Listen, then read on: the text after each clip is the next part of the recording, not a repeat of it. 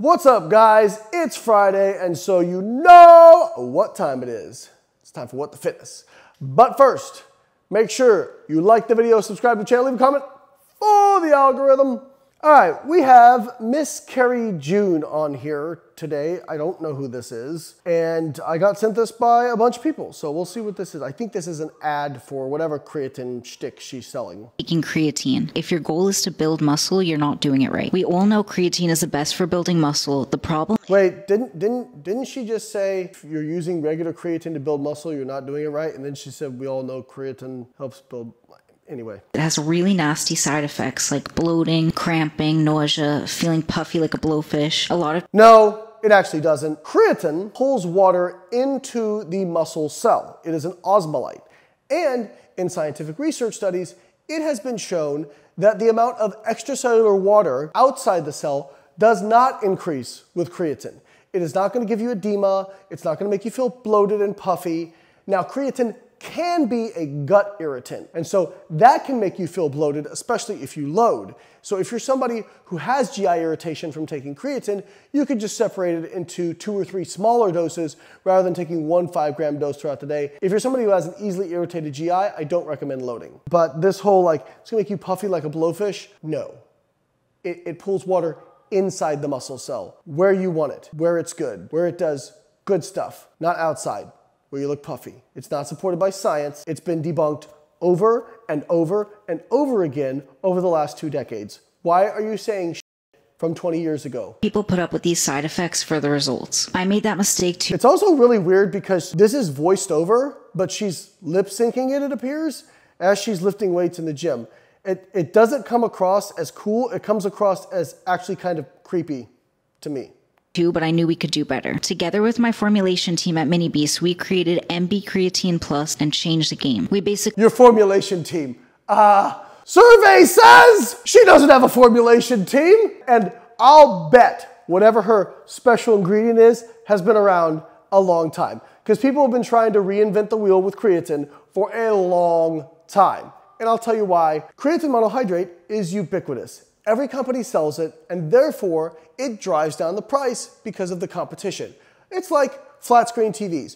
I remember the first time I bought my first flat screen TV in 2009. It was 40 inches and it was like $1,000. Now you can get a 40-inch flat screen TV for, I don't know, some old toenail clippings. The price drops so much, so companies literally make a few pennies when they sell creatine monohydrate. But if they sell you new and improved creatine, they can make a lot more money, which is why they don't promote creatine monohydrate, because they want your money. Basically took creatine, buffered it to pH 12. So her formulation team discovered buffered creatine, which, by the way, has also been around for over 15 years. Also has been tested in studies to be no better than plain old regular creatine monohydrate, because creatine is stable in stomach acid. It does not get degraded, it gets into your system, and creatine monohydrate has been shown to saturate creatine phosphate levels in the muscle cells 100%.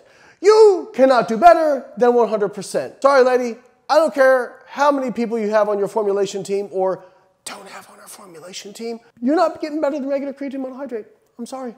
I know it's cheap and you can't make a bunch of money off it, but stop making shit up. Stable creatine monohydrate molecule and patented it. So what does this mean? Unlike normal creatine, ours is stable throughout the GI tract, allowing the regular creatine is stable throughout the GI tract. Entire dose to enter into your muscles, fully potent, giving you the best possible results without any of the nasty side effects. MB Creatine Plus corrects all of these flaws and is the best on the market. Don't believe it? Try it for yourself. I don't believe it, because we have human randomized control trials that show that buffered creatine is not better than regular creatine monohydrate. And oh, by the way, if your claim is that it's going to reduce the water retention from creatine, guess what? You're basically saying that your creatine is not anabolic, since the osmolytic property of creatine and pulling fluid into the muscle cell is one of the most anabolic properties of creatine.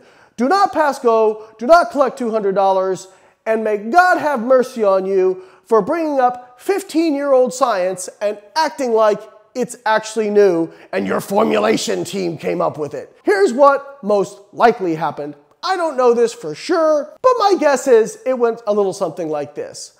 This girl probably has a following. Let's check. 4.4 million followers. How could I make money off having a large following? Which, hey, by the way, I have a pretty large following and I sell things too, so no hate there. But, creatine monohydrate, really hard to make money off of. But we could sell them a fancier version of creatine for more money and tell them that it's better. So it went one of two ways. Either she went to a company and was like, hey, I want to partner with you. Let's produce a fancy version of creatine so we can make money. And they said, you have 4.4 million followers. Sounds great. Or we have products, you have a following, you help sell said products, and we will give you percentages of the revenue. Win freaking win, baby. And hey, again, there's nothing wrong with that. I have partnered with different companies, but I don't partner with people who make shit up. And they are making this shit up. If you don't believe me, you can click the citations in the description. Now, I sell through my company Outward Nutrition creatine monohydrate. So I'm sure that they will probably come back and say, well, of course Layne says this. He sells an old, outdated version of creatine. No, no, no. I sell the version that has been shown in tens of thousands of human randomized control trials to be the most effective supplement in the history of supplements. It also has the most safety data, and it just so happens to be the cheapest. And we at Outwork Nutrition are not interested in overcharging you and making a bunch of empty promises. So we use the least expensive, most potent version of creatine, which is creatine monohydrate. And if you don't believe me, feel free to click the citations below. I'm out.